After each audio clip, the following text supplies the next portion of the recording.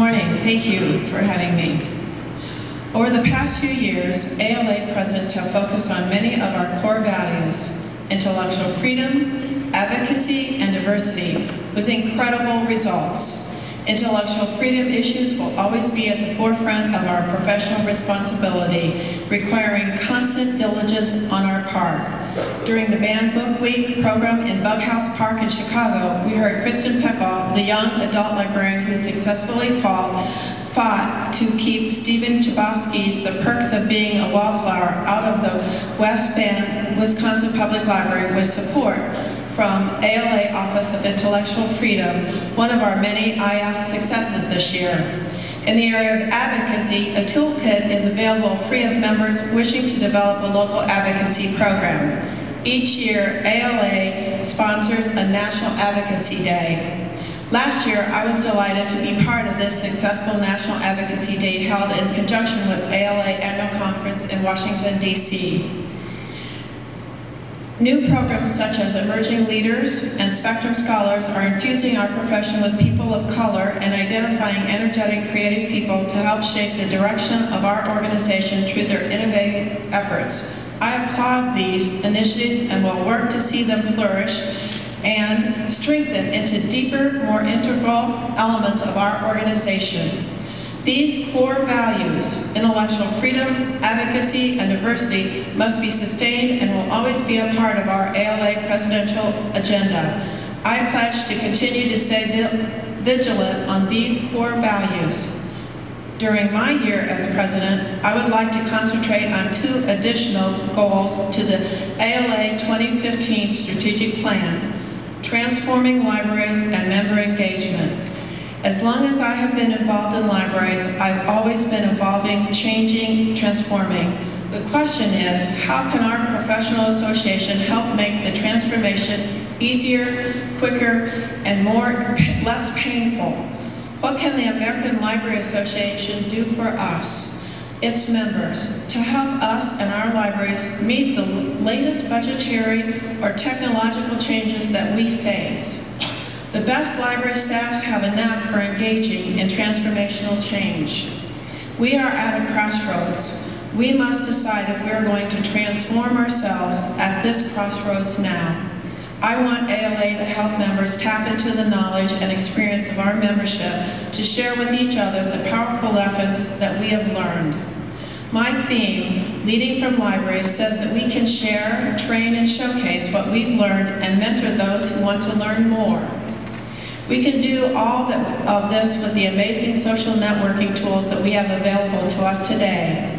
I'm inspired by my many colleagues around the country who have achieved enormous success in these incredible, difficult economic times. I want to champion these librarians and library successes during my year as president.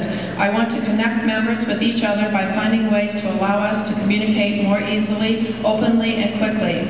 Over the past 3 years, our nation's, indeed our global economy, has faced some extraordinary difficult times. This situation has not eased in any great extent yet. ALA should assume a greater role helping librarians cope with the new normal. In a nutshell, I'm saying we librarians are engaging in a truly transformational change.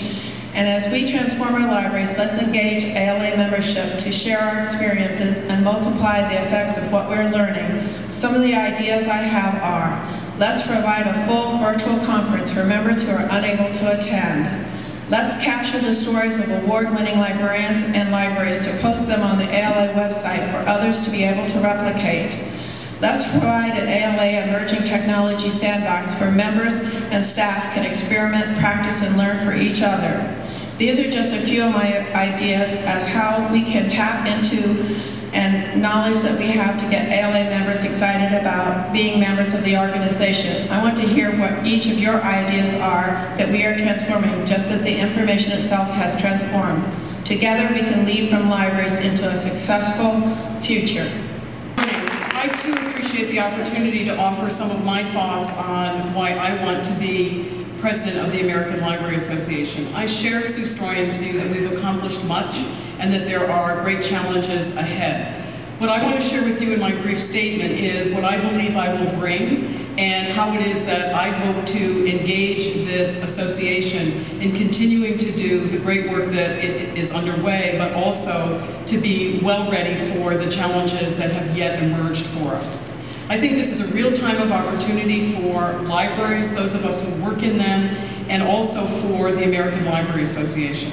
I have believed throughout my experience with ALA that ALA is the organization that is best positioned to help libraries face their challenges and issues, but it also has been instrumental in the development of the professional capabilities of so many of us. And I count myself clearly among those who benefited almost from the beginning of their membership within the association. One of the things that really have caused me to accept the invitation to run for this office was the new strategic plan.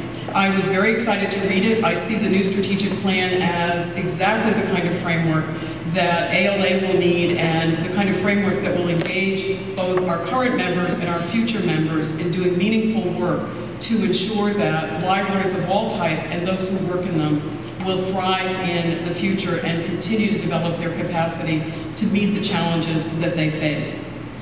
I believe that the time is right for someone with my skills, capabilities, and experience to be in this important leadership role. I no longer work in a library. I've worked in a library as an employee for now 20 years. I started my consulting practice 20 years ago with the firm commitment to do the best that I could through my work to enable people to develop their leadership capacity and to learn the competencies that they would need to be effective in the current state as well as the future world that we might face. 20 years ago, I had no idea that there would be such a need for development of these capabilities on the part of everyone working in library organizations. I've had the real privilege of being someone who has facilitated learning and development for organizations, for multi-type consortia, but also for a whole host of individuals in the profession. One of the things I would bring as president of ALA is the opportunity to engage the people with whom I've already worked, as well as those who are ready to apply their intelligence and their capabilities to the future work of ALA. And I see the strategic plan as being an excellent framework for that engagement.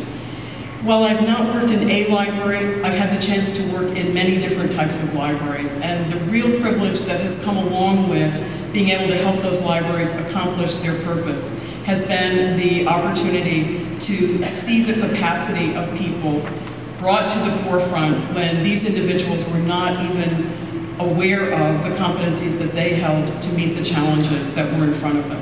I have the experience on a regular basis of seeing what people are able to accomplish and to be someone who fosters and facilitates their efforts to do that. And I would absolutely bring that style and approach to ALA. The four areas in which I'm most interested in engaging people through the campaign, but particularly once I'm president, are first and foremost leadership. We have a lot of activities in this area. I think there's an opportunity now to study and understand what they are and to do the work to create a comprehensive program for the association. We have always done good work and been stewards in all of the different units within ALA in the area of learning, my second area. My third area is literacy, because I believe for a very long time that the work we do as leaders in learning is what really contributes to an informed populace in this country as well as around the world. And my fourth area is the international area. I look forward to opportunities to work with people who are already engaged in the international arena to look for ways to strengthen what it is that ALA, but also its members, will do. And the last point I want to make is I especially look forward to working with the new members of the association and engaging new colleagues to join us as we move forward. I am one of more than 61,000, but I look forward to the opportunity to be the person who can engage my colleagues in the important work that lies ahead. Thank you.